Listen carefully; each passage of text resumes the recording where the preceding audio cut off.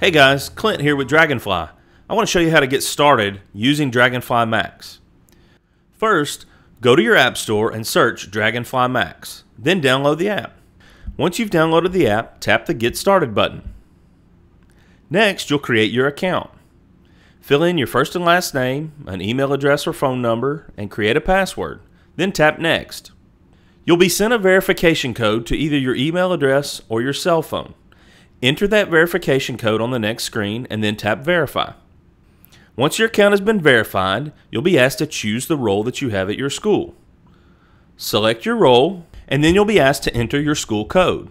Tap Use Code and confirm that you're entering the right school, then tap Request.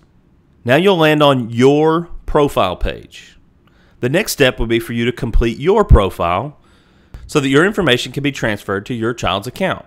It's that easy to set up an account and get started using DragonFly Max.